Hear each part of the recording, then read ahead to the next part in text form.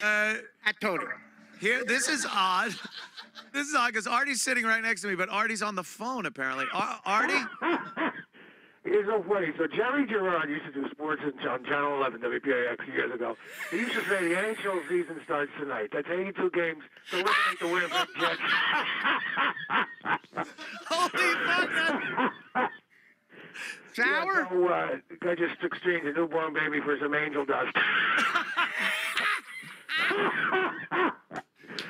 Yeah, so what's up? Can he come in for me? This guy, Artie immediately just thinks, can he come in for me? I think this guy is good. Dude, Might be sour shoes. Is it sour? Good morning. Oh, it is. Okay. I think he's not allowed to do me on the Stern Show anymore. So he's Really? we'll take you. Dude, that is fucking amazing. I heard him, Howard play a phone call of him doing me, and I thought it was a phone call I forgot I made. You forgot, and he's recorded. That's what I thought it was initially. Was he recorded something that you had said? Unbelievable. That is really good, my friend. How are you, Sour? I'm doing great. It sounds it. Sour. I just hate wild cards, you know. I mean, it's like such a millennial thing to do. Like give a trophy out to a third and fourth place winner for pissing in a bucket, you know. You know. Dude, if your nose was bleeding, this would be perfect. Yeah, right. Hey, did you hear about the terrorist who is on the disabled list? No. He's gonna have John surgery. That's no. That's my joke. You're gonna tell my jokes? That's the best joke I've ever written. And it bombs. It bombs every night. It does.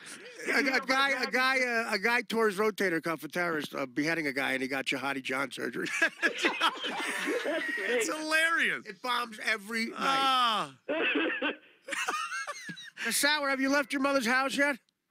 No, I'm actually right here playing Tom Petty music. It's a Don Elmo here. It is a 66 WLBC.